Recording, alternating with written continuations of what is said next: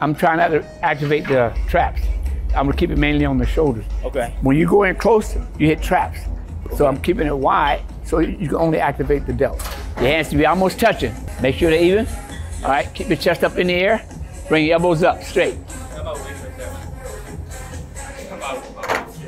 Hold on. Sorry. There you go. Lift it, lift it, lift it. There you go, good. Come on. Come on. Good, good. Lift it up, lift it up. Come on, two more, two more. One big one. Good, put it down. And how bad is it, Charles, to do the difference between this and a lot of people say do this? Okay, what do you feel working right now? Traps. Traps, yeah. Yeah, I don't want to work traps. And does this have any negative effect on the shoulder joint? No. No? No, I mean, put it this way, you're only gonna go so high. Okay. Now when you start trying to force it, then you start getting the shoulder joints in. Okay. There you go, let's go. Good, one, come on. Two, good. 3, 4, that's it, come on. 5, good. 6, elbows up. 7, come on. 8, come on. 9, come on. 10, now you need 2. I need 1.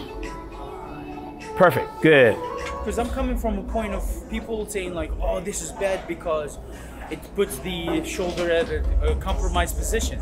But I think it's coming from a place that a lot of people just do shoulder work, they pump it up, but then there is not enough rotator. The disadvantage comes because you're not working the rotator. Yes. But the thing of it is, when you're here and you're pulling up, I'm already engaging my trap. So you don't have to go high. They try to go too high, now they're forcing it into the joints. So if you're gonna go close, you just pull it so you can feel it right there on your delt and your traps.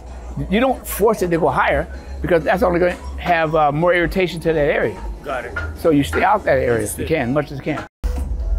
Up, there you go, good.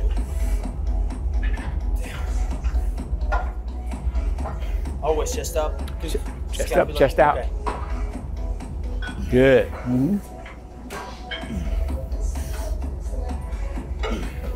Come on, that's it. Good, good, good. Come on.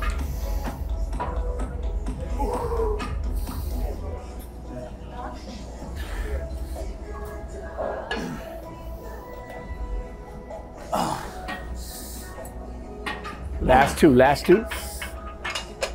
Last one. Good.